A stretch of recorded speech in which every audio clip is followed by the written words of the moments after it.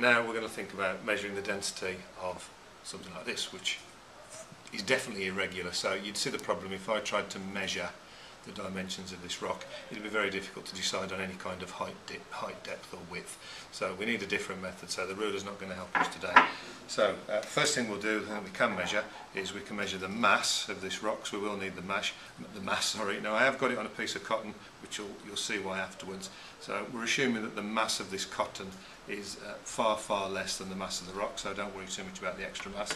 I'm going to place that on the top hand balance, and we have 96.3 grams. 96.3 grams. So going back to our formula, we've got density is mass divided by volume. We've got the mass, no problems. We've got a problem with the volume because we said we can't measure it, so we need a slightly different method. Now to do that we use something called a displacement can. A displacement can we fill up with water, and we fill it up with water to the point where the water just about comes out of this little pipe on the side. So if I go a little bit further and wait till we see a drip.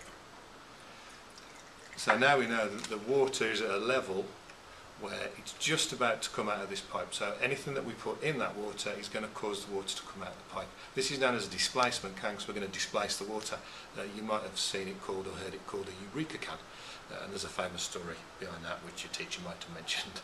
So once that stopped dripping, about there, okay, we can now catch the water that's displaced. So I'm going to get the rock, and we should just about fit this in. So I'm going to do this, and as I lower it in there, it's going to displace the water, and I'm going to catch the water that's displaced. And again, don't worry about the volume of the cotton. In comparison to the volume of the stone, it's minuscule, so we can ignore it. So once that's stopped dripping, I've now got an amount of water in here which is equivalent to the volume of that rock. So I've got some measuring cylinders, and this is where if you've got a choice of measuring cylinders, if we'll use the big measuring cylinder first. So if I pour the water in, okay, and we'll take a reading off there. This is about, I can see it's 35 centimetres cubed. Let me just check and then you can have a look. Yeah, it's about 35 centimetres cubed. Now I could have used that one. This would be a more accurate reading because I've got better divisions between my numbers, but of course you might be able to see this finishes at 25. So if I put that water in there, all that's going to happen is it's come over the top, so that would be no good. And this would be even worse, wouldn't it? Because that's got a maximum scale of 10 centimetres cubed, so I can't use those today.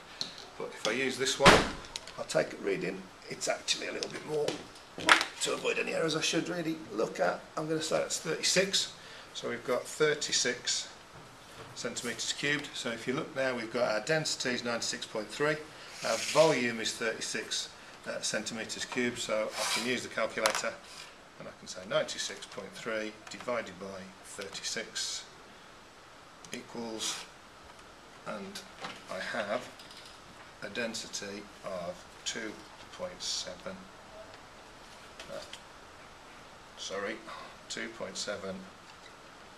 grams per centimetres cubed. You can check those, I hope I'm right. So very different from the previous method in terms of how we measured it, but in terms of the calculation it's exactly the same.